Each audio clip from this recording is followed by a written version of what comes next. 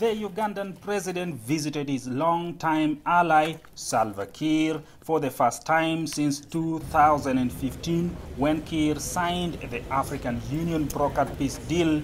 Museveni this time came with a message to the South Sudan's unity government. All fighting should stop so that the people of South Sudan regain their power. Because now they don't have the power is with the people with the guns.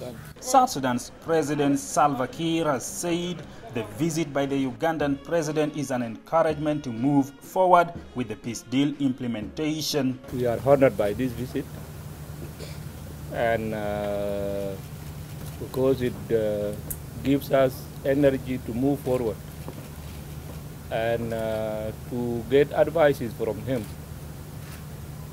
He has a very rich experience that we can gain from. South Sudan is one of the biggest import markets of Ugandan products, but trade has been disrupted since July this year when violence broke out in Juba.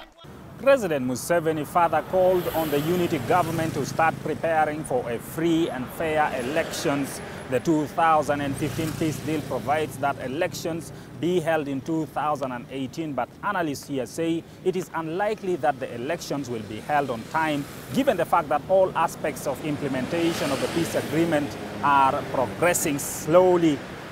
Patrick Oyet, CCTV, Juba, South Sudan.